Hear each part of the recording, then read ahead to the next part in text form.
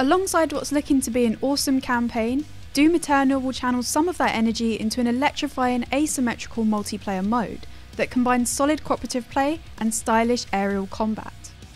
Battlemode is a fast-paced 2v1 mode where rounds can be anything from a few seconds to over 20 minutes long. The Doom Slayer plays solo and has access to all the equipment unlocked throughout Doom Eternal's main campaign, including weapons, mods and more. The demons make up a hellish duo, with their own set of abilities that chip away at the Slayer's health, and you can tweak their loadouts to favour an offensive or defensive style. There will be 6 maps available at launch and 5 demons to choose between, including Revenant, Mancubus, Archvile, Pain Elemental and Marauder. Remember, this is the endgame Doom Slayer. To balance that, demons can spawn AI companions and place environmental hazards. Demons are even able to starve the Slayer of resources by perfectly timing a loot block. While this ability charges slowly, it can end a match very quickly. To top it off, player-controlled demons can also respawn if the Slayer doesn't kill both in quick succession. It may sound like the demons are pretty powerful here, but the Slayer has access to all the weapons and mods from the campaign, as well as their typical dash and vaulting abilities. Both sides get to choose upgrades at the end of each round. As the demons, you might choose to gain health points or buff your minions. As the Slayer, upgrades feel quite similar to those included in the campaign. You can claim a glory kill from further away, for example, or chainsaw enemies faster for more health and fuel. After playing for a little while, I began to favour 2 demons in particular. The fire-wielding Archvile can set a section of the floor ablaze and create a flame wall to repel the Slayer's advances. This demon can teleport to avoid tough situations, or chase the Slayer when they're low on health and you're confident you can seal the round. I also really enjoyed playing as the Pain Elemental. Doom Eternal's campaign conditions you to launch yourself into the air wherever possible, so seeing the arena from a bird's eye view feels natural. The Pain Elemental gives you a lot of space and a clear view of where the Slayer is.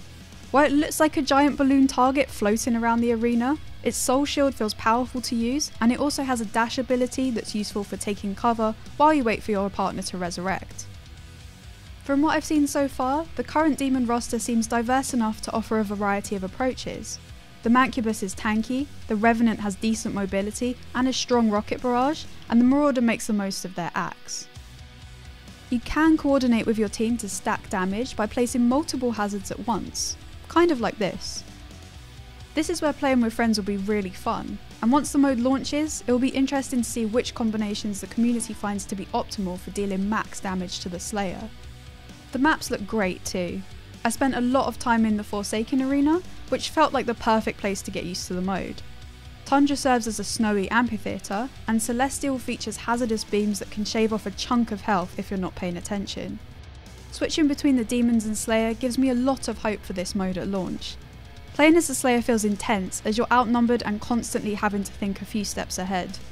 Finally taking out both player-controlled demons feels like a true achievement. I was actually so engrossed in the match that at one point my Apple Watch buzzed to notify me that my heart rate had been elevated for an extended period of time. If that's not a strong indication of how intense this mode can be, I don't know what is. Despite the Slayer being so fun to play, our group really struggled to secure any wins with them. We took a few rounds off each other here and there, but couldn't quite seal the deal. It will certainly be easier to master the Slayer's options once you've made your way through Doom Eternal's campaign, as you're introduced to everything at a good pace. In the heat of the moment, remembering every ability is challenging, but I'm confident the campaign will condition you to switch between your resources naturally. The main takeaway with the Slayer is to never stand still, and use the jump pads and monkey bars to your advantage.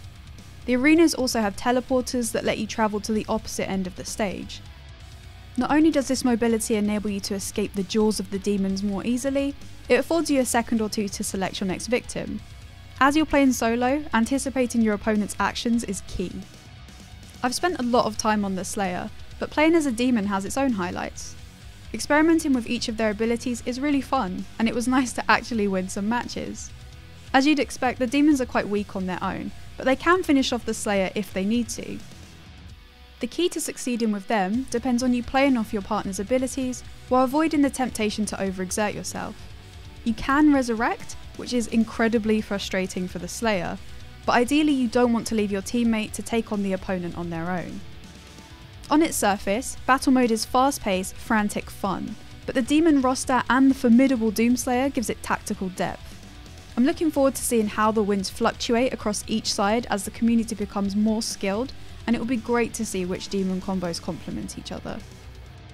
Doom Eternal releases on March 20th, and I'm really excited to jump back into battle mode. Thanks for watching this video, and if you have any questions, feel free to leave them below. Have a great day and keep it locked to PC Gamer.